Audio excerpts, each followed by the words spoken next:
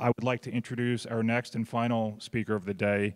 Our next speaker lives at the intersection of business and technology as Intel's Chief Security Technology Strategist. She's equally responsible for understanding how Intel's products operate securely and ensuring their viability in the marketplace. For the last 10 years, Stephanie Domas has sharpened her skills as an ethical hacker, become a leader in the medical device security sector, as well as an entrepreneur building and leading a security business. Today, she brings an acute perspective on the future of artificial intelligence and its security risks for states just beginning to implement and embrace AI. Please join me in welcoming Stephanie Domas to the stage. Stephanie? Thank you. All right. Good afternoon, everyone. It's my pleasure to be here today to talk to you about the promise of artificial intelligence, but the real security risk landscape associated with it. All of you in this room are charged with the very difficult task of securing our state's security. Your states are already approaching the adoption of AI, or probably will very soon. And understand, I'm not talking about just AI for the application of cybersecurity. I'm talking about AI for the adoption of powering all of your state's core business functions.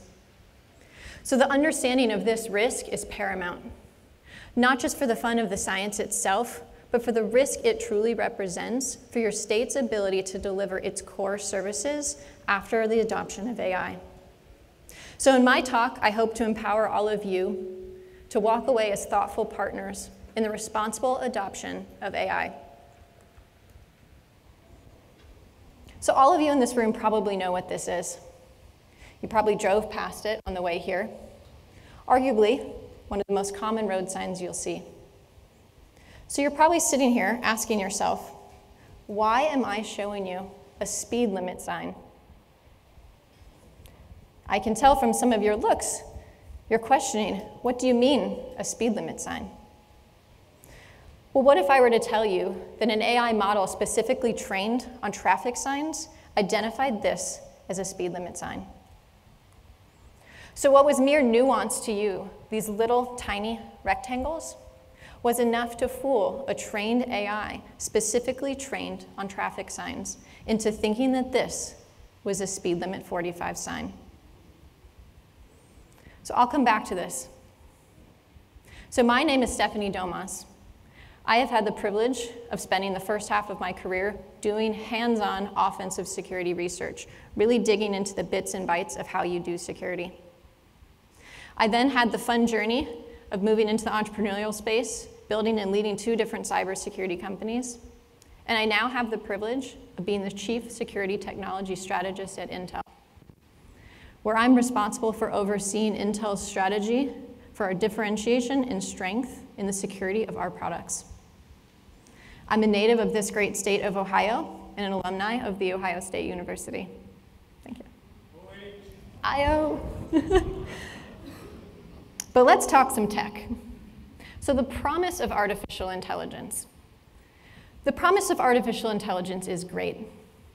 It's finding needles in haystacks. It's connecting dots. It's pulling information from disparate sources to make true meaning out of it. Now, the most popular form of artificial intelligence is machine learning. So machine learning is the idea that you are going to quite literally train a machine to make decisions based on historical data.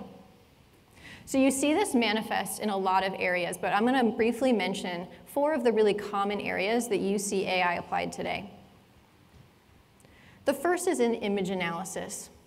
So trying to make sense of an image and understand what's in it or what's happening in that image. So is it an image of a cat? Is it an image of a dog?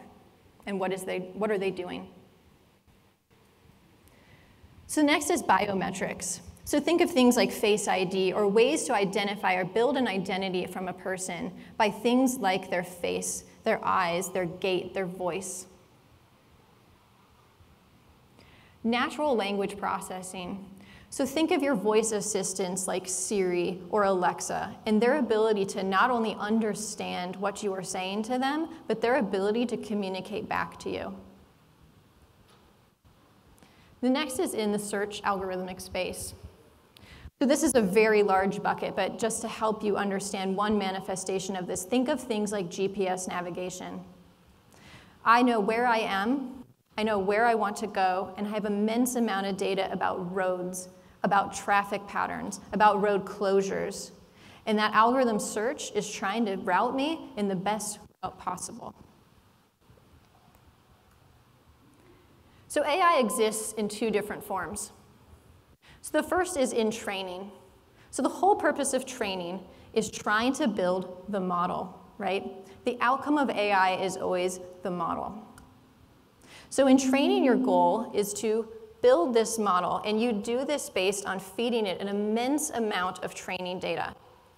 Now, training data has to have associated with it what we call tags, or you can think of it as the solution. So if I'm training something on image data, what I'm going to have is a bunch of images combined with a tag of what that image actually is. So the solution, give it a picture of a dog and tell it this is a dog. So once my model is ready and no longer needs training, I flip it into what's called inferencing mode. So inferencing mode is no longer learning. Inferencing mode is now all about taking input of data and giving you decisions, giving you outcomes. So where does AI meet cybersecurity? It meets it in a lot of really interesting places, and I'm going to walk you through 3 of the emerging risks in the AI space. So the first is model training poisoning. Recall I mentioned AI comes in 2 different states. The first is that model training. So during model training, the efficacy of that model depends on the correctness of the data that it is being trained on. So if I'm a nefarious person and I have access to your model while it's being trained, I could spend time trying to just completely render your model unusable, but odds are that's probably not very useful, because you'll just rebuild it or you'll start over. It's something you'll notice. What I really want to do as a nefarious person is instead build in a backdoor, something that you won't notice when you're using your AI model, but something that I've trained in to be a specific path through your model that only I know about and I can leverage. So that's the idea behind model training poisoning. So let's walk through an example. So if I'm trying to train an image analysis and processing AI model, I'm going to feed it a tremendous amount of data with tags, remember the answers. So I'm going to feed it a lot of pictures of things I want it to be able to identify. So take suitcases, phones, televisions, things that I expect it to encounter. Now, if I'm a nefarious person, I want to insert incorrect training data. So think of a scenario at an airport. I've spent a lot of times in airports, and I can tell you one of the most common announcements you hear is to let someone know if you see unattended baggage. So unattended baggage and being able to notice something like that on a security camera screen is exactly a great use case for AI. But if I'm a nefarious actor and I know this, and I can get access to your training model when it's in training, imagine I specifically inserted a backdoor where I trained it that a suitcase that had a very particular symbol on it was in fact not a suitcase. That in that case, this is a television. Now understand, sophisticated AI models aren't just fooled by one wrong training data. But if they have access to your model in training, they theoretically have the ability to put a fair number of incorrect training data in there. So if I can, in fact, train my model to say, yeah, those other things are suitcases, but if you see something that looks like a suitcase, but it has this symbol on it, it's actually a television. So that first attack was something that's done with models in training. And however your states are looking at the adoption of AI, you may not actually be involved in the training stage. Or maybe you are.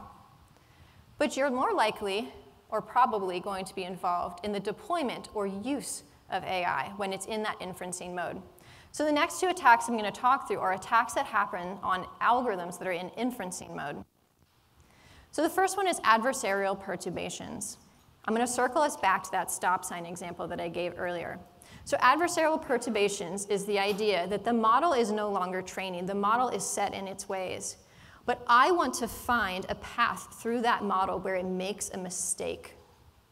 The model is only as good and expansive as the data that it was trained on. And if I can find a gap in that training model, then I can find a way, potentially, to the answer I want through your model. The interesting thing about adversarial perturbations is while sometimes it is done manually, you'll often sometimes see this as AI versus AI, which I think is a very interesting thing. So you have the AI that's already trained, but then I have my nefarious model that is training on how to defeat your AI. So let's go back to that earlier example, that model that was in an autonomous vehicle, specifically designed to detect road signs.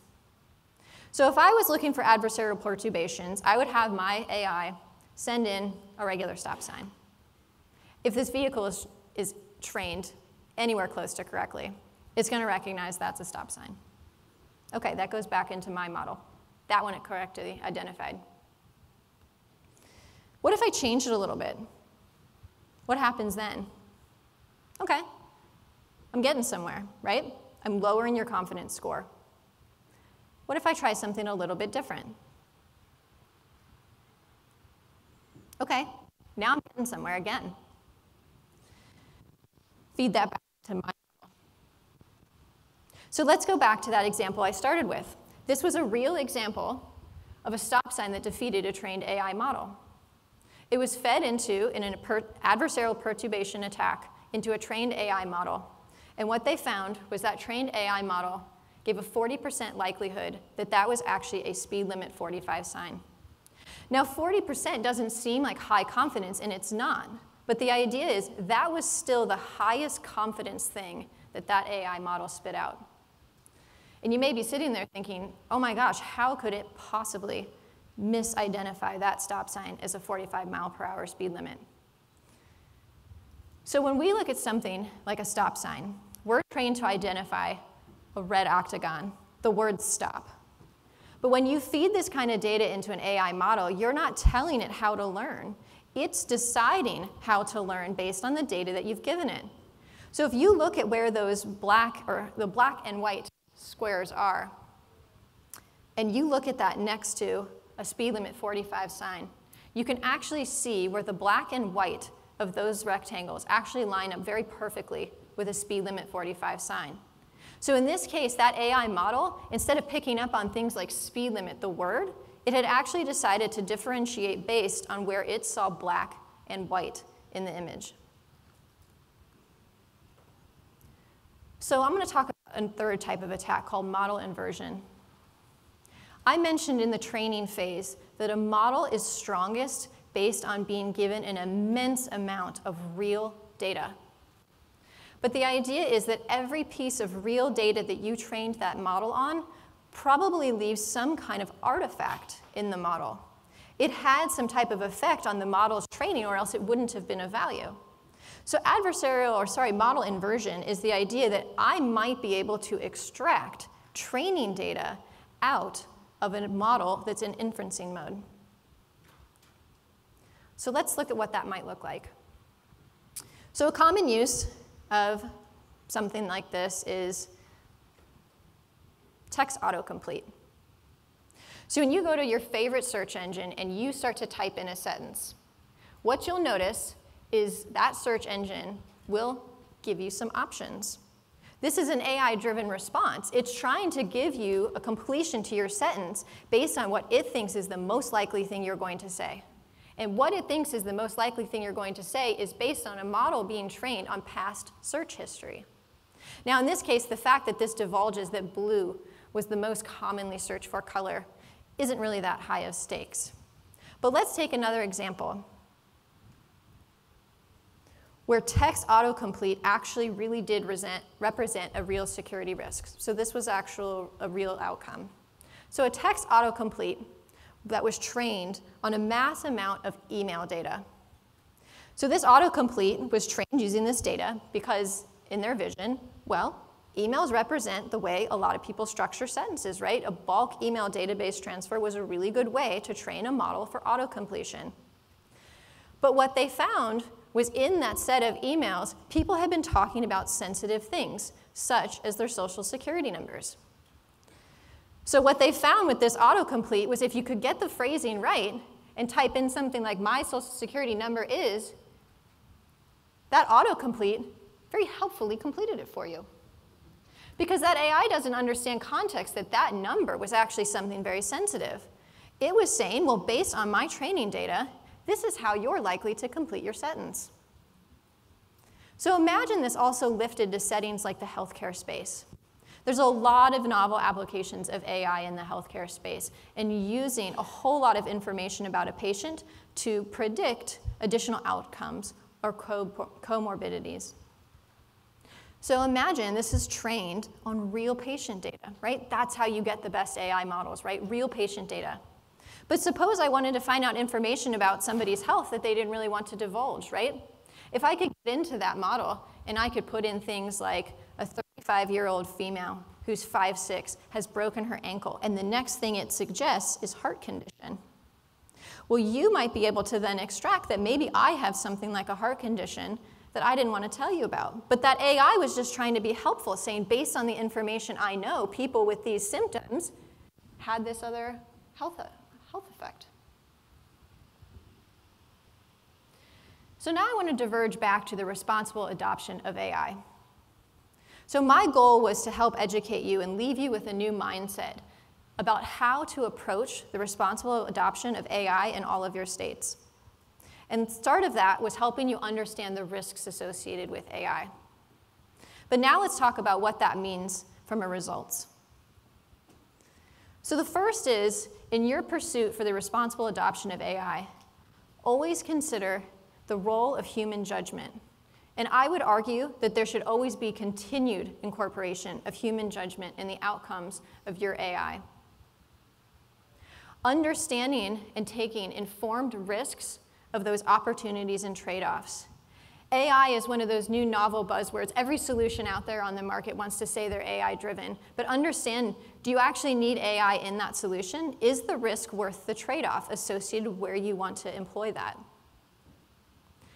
This feeds into the last one, which is really having a true conversation with yourself around how much confidence is enough confidence in that AI.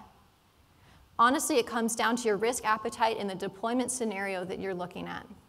Some of the scenarios I mentioned, like autonomous vehicles, as you're all starting to adopt things like smart cities, the risk of something like an autonomous vehicle making the wrong decision is a really high one. But in the case of things like search complete, aside from sanitizing some of the input data, maybe the risk isn't as high. But having those true conversations up front about understanding, is the security risk enough? And do I need enough confidence in this AI-based solution to accept it? Keep your deployed AI, both the processes and the technology, up to date. Whether or not you're playing a role in the model training or you're simply leveraging a commercial-based model, there will always be a role for you to understand and keep your process and your models around any AI-based solution up to date. The risk landscape is continuing to evolve. This is a very emerging area in security research. So understand and have those processes and have that due diligence to make sure that you're keeping up to date. Standardize your model testing and maintenance. Again, whether or not you are involved in the creation of that AI model or you're simply deploying it in a commercial setting, you should be aware of your practices for testing that model to make sure that it's still performing, or understand the vendor that you're choosing from. How are they testing their models to understand their processes around maintaining it? And most of all, take the time to document the full AI lifecycle. Whether or not you trained that model, you should have a very real understanding of where that training data came from. How was it secured? Who was the owner of it? What were the algorithms actually used in that underlying AI? Is your usage of that AI aligned with the original use case it was trained for? Not all image recognition software can be used for every image recognition situation. So making sure that it was actually trained for the use case that you want to use it for. Think about the connections and dependencies, and these should be very well documented. The input coming into that AI model and its efficacy is critical to the model being able to perform correctly. So do you have faith and trust in the input into your AI model? Do you understand the downstream ramifications of the decisions that that AI makes? So what are the dependencies that happen? What is the chain of effect if that AI model makes the wrong choice? And then be very deliberate and careful about thinking about your system performance indicators. You have to have some way of noticing if the AI is no longer performing the way that you expected. If you are not getting the outcomes and the throughput that you were hoping for, you need to have ways to detect that. So my goal was not to leave you here thinking that the promise of AI is all doom and gloom. The truth is the promise of AI really is immense. The rewards of AI being able to find those needles in haystacks, to be able to connect dots like never before, is truly something incredible. So I'll leave you with one example of many positive outcomes that have been a result of AI-based research. So the University of Pennsylvania recently led a healthcare consortium consisting of 71 health research institutes. And their goal was to all come together and use their data to train a model to better detect brain tumors.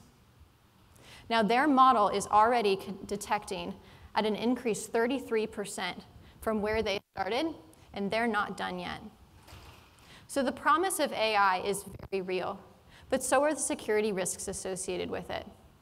So I hope that I've helped empower every single one of you in this room that in your charter to protect your states and the cybersecurity associated with it, that you can now approach AI in a responsible and educated way, understanding some of the security risks associated with it. With that, I thank you for your time and attention, and I believe I have time for questions.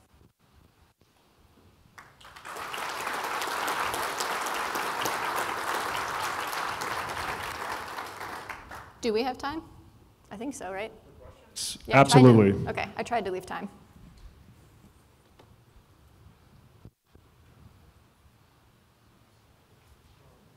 Go.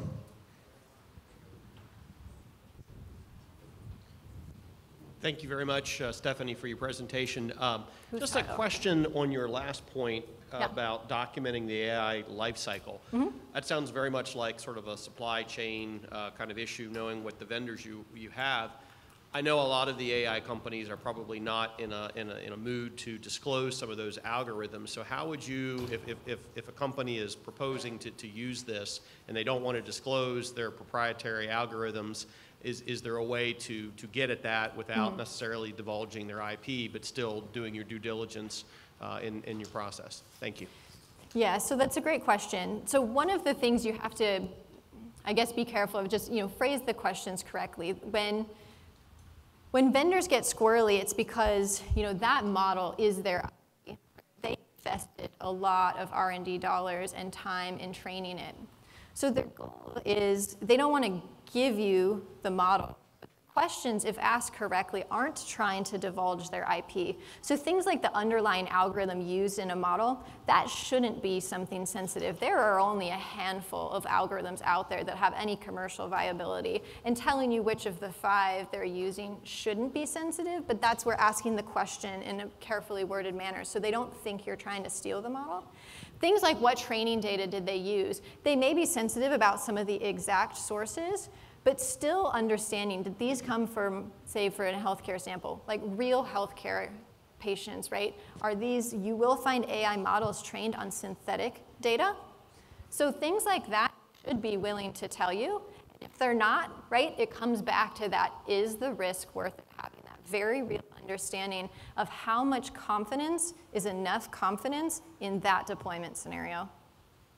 Well, Stephanie, thank you everyone. so very, very much for joining us today. Really appreciate it.